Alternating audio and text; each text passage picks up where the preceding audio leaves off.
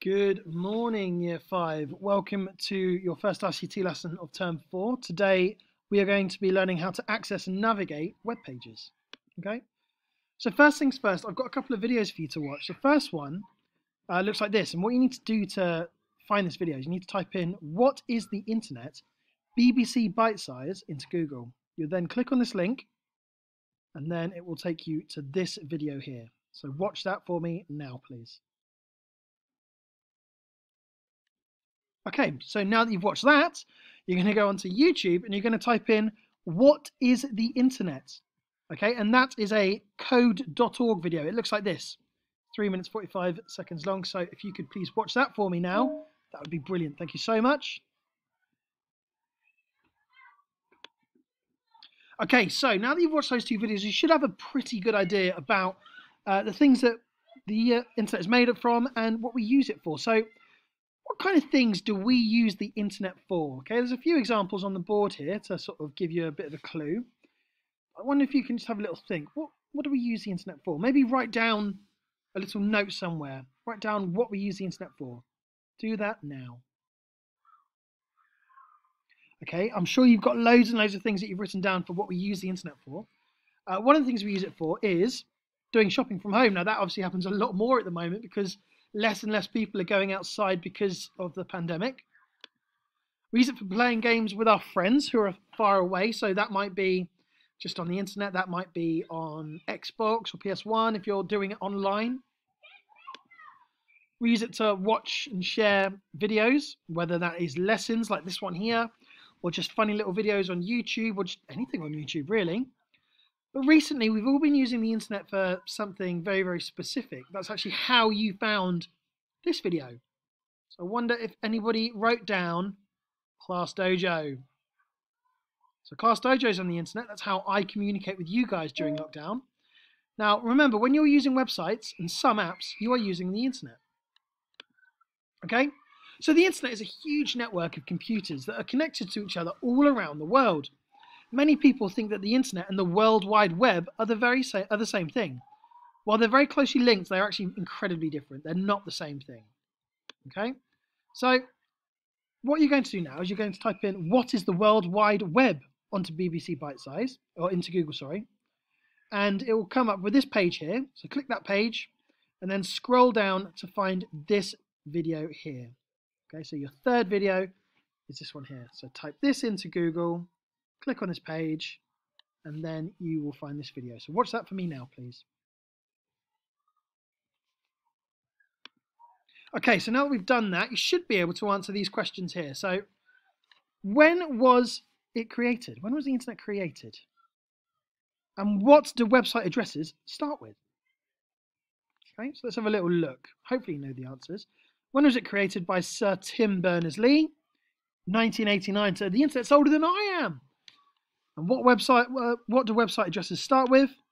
They start with www. Now I wonder, do any of you know what www stands for? If you do, can you please write it down here for me on your worksheet? Okay. Okay. So on those videos, you should have learnt about web pages. Now, a web page is a single digital document. Okay, it's stored on a web server, connected to the internet, and can be viewed on a web browser. It forms a small part of the World Wide Web.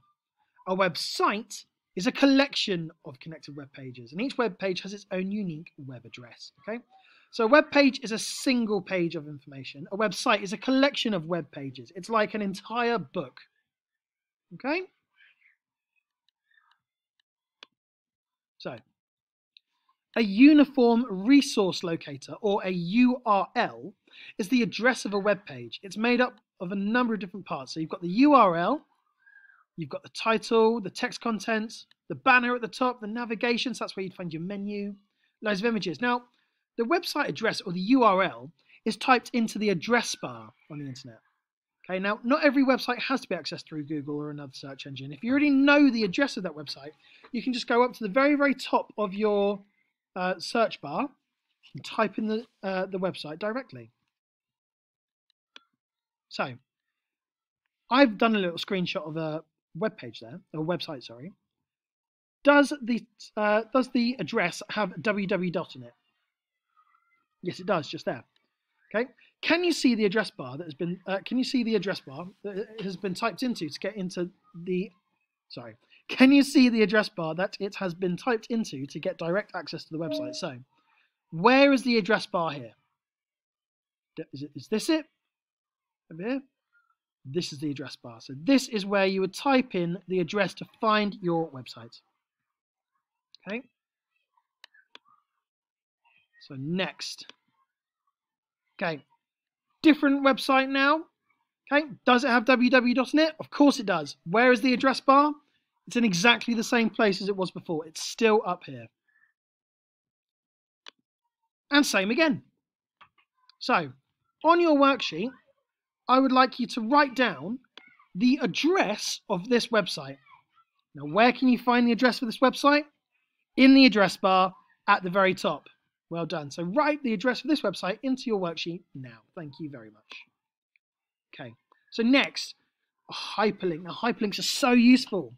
A hyperlink is a link that takes you to another part of the website. Hyperlinks are what connects pages and other resources all over the web to each other. They are what makes the web what it is. When you click on something on a website, it takes you to another web page. You've clicked on a hyperlink. So on this picture here of YouTube, there are loads and loads and loads of hyperlinks. So remember, hyperlink is something that if I click on, it will take me to another page, a different part of the website. So I wonder, can you find any hyperlinks on this page? If I was to click on something on this page, what could I click on to take me somewhere else?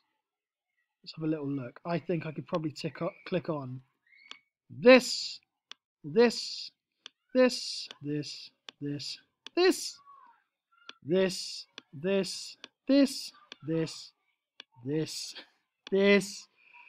this, this, that,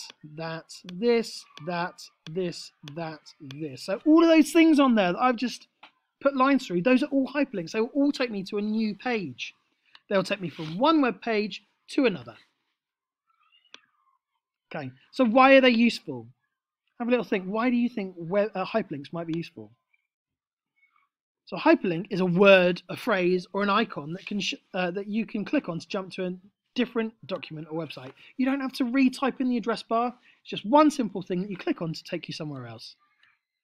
So, your main task.